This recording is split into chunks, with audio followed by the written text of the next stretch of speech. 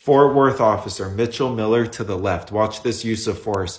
The suspect is in handcuffs. He throws him face down onto concrete, causing the man to go unconscious.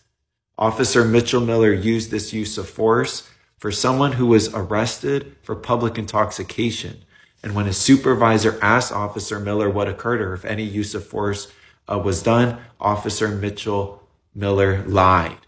But what I found was interesting is how's it the second time that he's fired from the same department? Well, in 2019, Officer Mitchell Miller and 4 other officers were fired because there was a suspect, Christopher Lowe, 55-year-old, died in the back of the police car after asking for and needing help and assistance, saying he couldn't breathe.